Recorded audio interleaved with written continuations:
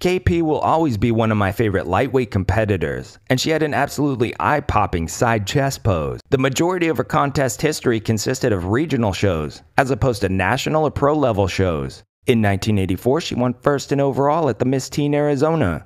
In 1986, she took third at the Super Bowl of Bodybuilding, and second at the Miss Arizona. In 1988, she won the Miss Arizona.